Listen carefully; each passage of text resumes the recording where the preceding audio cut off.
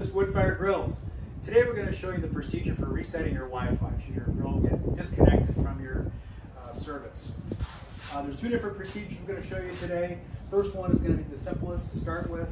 The other one's going to have a little more, a few more steps involved. We are working with our meat grill here in an island installation. But basically what we're going to do is we're going to power cycle the grill to get that restart of your Wi-Fi and go through the Wi-Fi screen to reconnect. So the first thing we're going to do is we're going to take the controller module out and then take you through the steps on what we do next. Okay, what I'm going to do is I'm going to pull the controller box out. It's just snapped into place with a couple of clips here. I have access to the back of it. I'm going to be taking the power cord out here in just a moment. I'm just going to set it right here in the opening. And Eric, if you can come in here, I'm just going to touch the on button there. Menu, next, Wi-Fi, and I'm going to turn Wi-Fi off. Now with it turned off, I'm going to pull the control box out. I'm not going to turn it off here, but I'm going to go ahead and take the power cord out, like so. And we're going to let the box sit for 1 minute. Same thing on a cart mount. You're just going to pull the power cord out from the bottom underneath the shelf, and we'll be back here after our minute is up. All right, I've completed my 1 minute power cycle time. I put my cord back into the receptacle there. We're going to go ahead and go to the controller here. I'm going to touch the on button.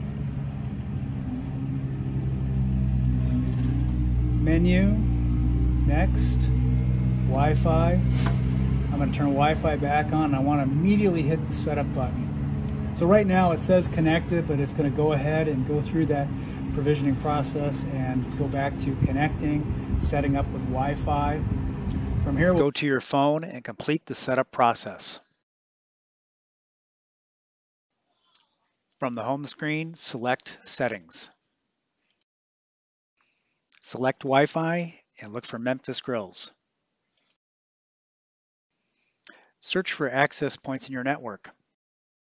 Select the network closest to 0 for the best signal strength. The connection screen has closed and you're now connected. Let's go to the app. This is your dashboard. I'm going to go to grill settings. I'm going to adjust my temperature, submit those changes, and hit OK. Now we'll take a look at the grill. Just completed the setup with the app. So take a look here on the controller. Status is now connected. I'm going to go ahead and back out of the screen here.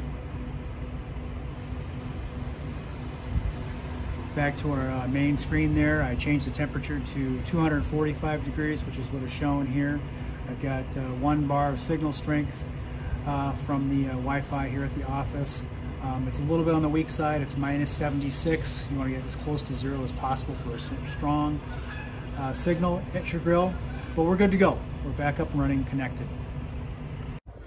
All right, if you're reset with power cycling, if it's not connected to the network, you're going to see a flashing, steady flashing green light. We are connected, but essentially over here on the left-hand side of the Wi-Fi card is the reset button. I'm going to go ahead and push that, and now we have rapid flashing, but now it's automatically went back and connected to our network.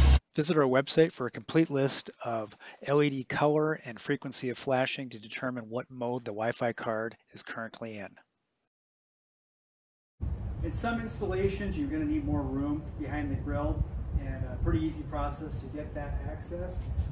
Previously shown, we took off the back brace, the back panel, and what we're going to do is we're going to actually slide the grill forward in the cavity to provide that room for regular maintenance or to get to the Wi-Fi card for a reset. Easiest thing to do is to remove the pans on each side. I'm just going to grab the back edge of the grill here and just grab underneath here. And just like that, we can slide the grill forward for easy access to the back side of the grill. Some installations, you may have 2 bolts that are holding the brackets in place on your surface when you need to come out. But just like that, pull it out, do the work we need to do, put it back, and just reverse the steps we took to take the grill apart.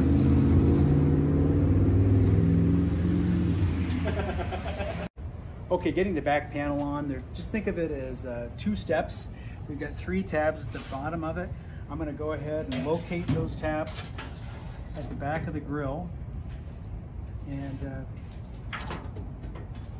just getting them lined up like that. They're seated now. I'm just going to push the panel all the way forward, and then I'm just going to lift up gently to get that J-hook engaged on top like that. That's the tip for putting the back panel on. Everything else is going to go back together just like we did when we took it apart.